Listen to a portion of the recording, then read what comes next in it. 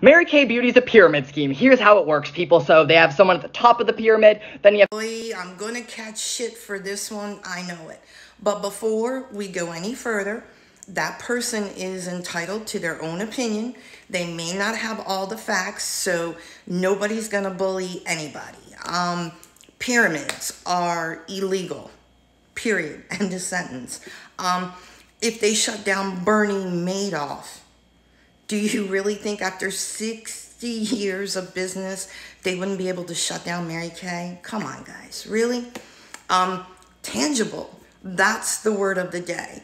You get a tangible product. You like this hand cream? You like the way it smells and feels? Great, $10. You give me the $10, I give you a tangible product. If for any reason it doesn't agree with you, you can exchange and or refund. Recruiting, team building. I don't care if Mary Kay came down from the heavens herself and told you you needed to recruit. That is a fallacy. We have many people that just earn their 50% commission. They don't want a team build. That's fine. And they go on their merry way. If you do decide to team build, that's up to you. Again, not mandatory.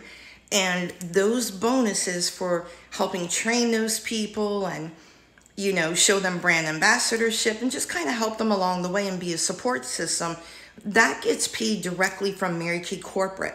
It doesn't come robbing Peter to pay Paul. Mary Kay pays that as a thank you to those top 300 people who spend time with me when I have a question. So for transparency, I am going to leave the comment section open.